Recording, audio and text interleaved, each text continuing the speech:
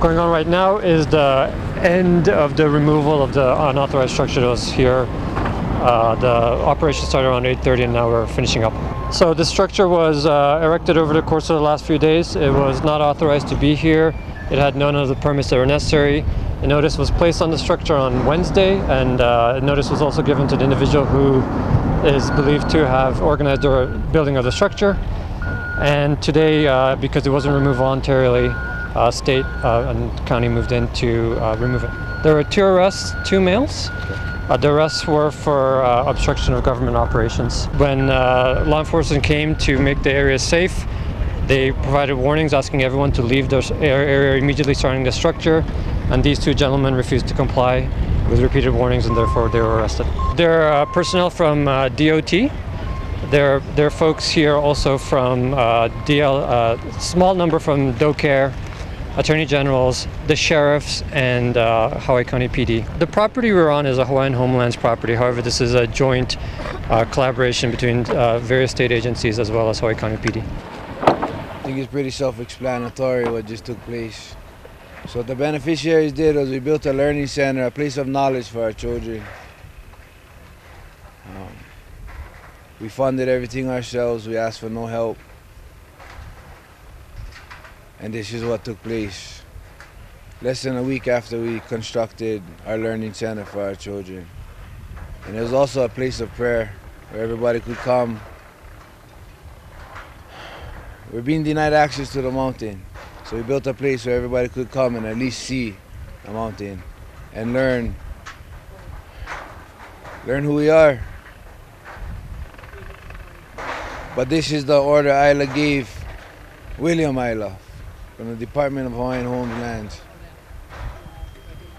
A department designed to help us as beneficiaries. This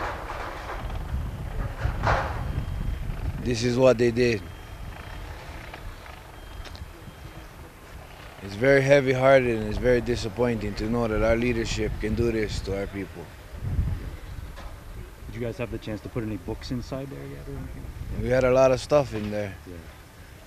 It's all in the trailer now. As you guys can see, the low boy. You guys can see all the rubbish on the ground. You guys can see that when we built this, there was no rubbish on the ground.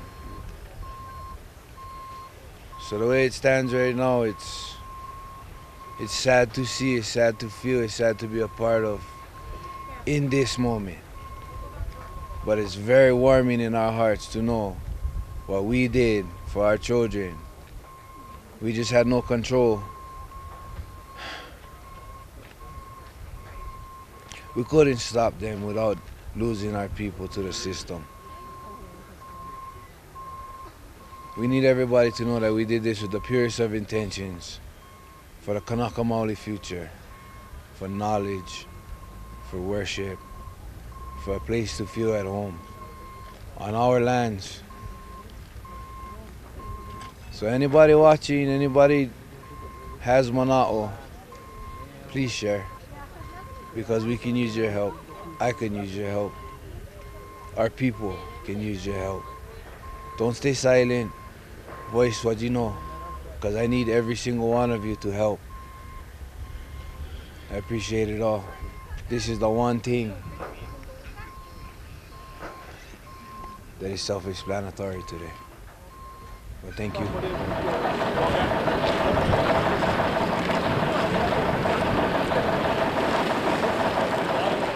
This was a distinct operation to address this large permanent structure that was unauthorized, and we are told by news reports that this was intended as a library for children, so there were serious concerns about fire safety, structural integrity, etc., and so that's why it had to be taken down. In terms of the materials, retrieval of materials, do you have anything you can say about that?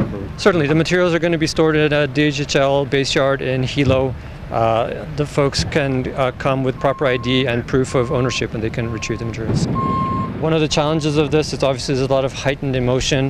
When law enforcement arrived, there was a Hawaiian flag screwed into a barricade of the door. Unfortunately, law enforcement had to remove that flag. They did it as respectfully as they could, but it just creates more tension and more hardship for law enforcement officers when they have to do something like that.